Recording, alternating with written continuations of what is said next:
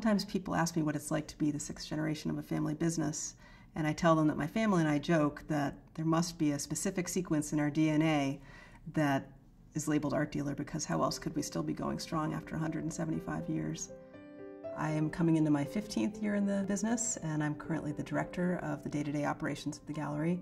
My sister Beth is also involved in the business, and she currently works from home designing our catalogs and marketing materials as she cares for her 2 young children. And my parents, Bill and Marcia Vose, are also still involved, coming in a couple days a week, making the big decisions, and all together we work as a very good team.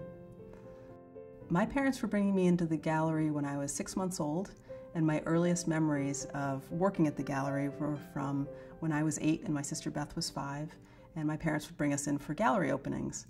And instead of sitting around being bored, they would actually put us to work, and we would wear matching little plaid skirts and aprons, and we would help the caterers serve hors d'oeuvres for the evening, which gave us a thrill because we felt like we were a part of the business and helping out, and the clients got a kick out of it. It was really it was wonderful. Beth and I were exposed to art constantly growing up. My parents took us everywhere. We were always going to museums and galleries and artist studios, and we even would spend weekends at clients' houses. We, without even knowing it, were sort of developing an eye through osmosis, just being surrounded by so much art. And as we got older, we developed this game when we'd go to galleries and museums where we would cover up the label and test each other on, which artist it was. And my father would be there kind of giving us hints and pointers, oh, this is the artist that does the pudding rocks, which would be Durand. This is the artist that does the most intricate lace out of all of his contemporaries, which was Gilbert Stuart, in his opinion. We just soaked it up. It was just the most invaluable experience growing up, constantly being exposed to art, and it actually created a real love of art. Beth and I both did lots of drawing and painting growing up, constantly doing art projects. We took art lessons, and it became a huge part of our lives, to the point where in high school we were winning awards and competitions for our art. And by the time we got to college, it was a really tough decision. My parents never pressured either of us to come into the business. They wanted us to be happy and follow our passions. And so I initially, instead of taking studio art and art history, decided I wanted to become a wildlife biologist. And I was off on exciting adventures all over the globe, feeding muskoxen in Alaska and studying vultures in Kenya. And then I realized that the research end of wildlife is not nearly as glamorous or fun, and it's very tedious, just crunching numbers behind a computer all day, which was not the way I wanted to spend my life. So I went back into studio art and art history, and I focused on foundry work as well as some blacksmithing and glassblowing. I also did art history, and my sister became a fabulous ceramic artist and also studied studio art.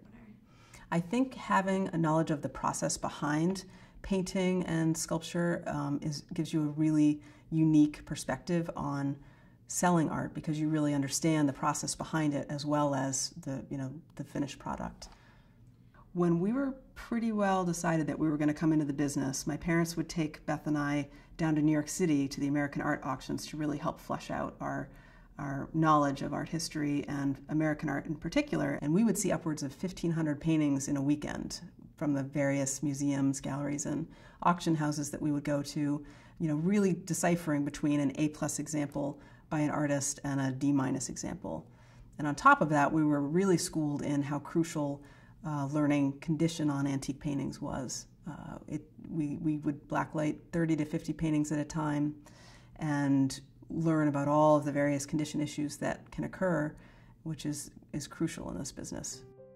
It was a very steep learning curve when we first started full-time at the gallery. We were expected to start at the bottom as interns, and we were doing everything from shoveling snow out front to helping the conservator repair old frames. And it really gave you a knowledge of every aspect of this business, which once you're running your own small family business is absolutely crucial. We also learned very early on that if your last name was Vose, clients were constantly asking, I want to speak to a Vose, and if you were the only one around, you'd better know your stuff. So although we did not start out in sales, we certainly didn't have any choice but to know a lot about the artists that we represent. My father was one of the best salespeople I have ever met. I would sit at the front desk as an intern and just watch him, and he was so good with clients. He was so natural, he had so much passion and enthusiasm, and that really, to me, was the most important thing in sales. If you love what you're selling and what you're doing, you exude it. And my mother, on the other hand, was a personnel manager with the old Ritz-Carlton when she met my father, and she brought that business acumen into the business. She's a fabulous manager, she's a very shrewd businesswoman, and she, on top of it all, is extremely creative and has really been the driving force between all of the blockbuster exhibitions that we've had over the past 35 years. I feel so lucky to have had them as a resource and as mentors through this whole process. The most important things I've learned in the business are that drive, perseverance, passion, and hard work are integral to making this place work. And since we moved here in 1960, my father estimates 250 galleries have come and gone in that time. And I think a lot of people just don't realize how much work it takes to run a gallery. I know that the previous generations would be very proud to see that we're still going strong, and more than a little shocked to see women at the helm for the first time. I can honestly say that there's nothing else I would rather be doing than running the family business. It's never a dull moment. My grandfather always said that from day to day you never know what's going to come through that door, and that is as true today as it ever was.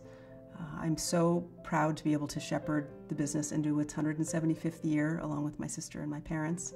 And who knows, maybe in the year 2041, when we have our 200th anniversary, I will have the pleasure of teaching my own son, niece, or nephew the ropes of this fascinating business. And if history has anything to do with it, my guess is that we will still be here.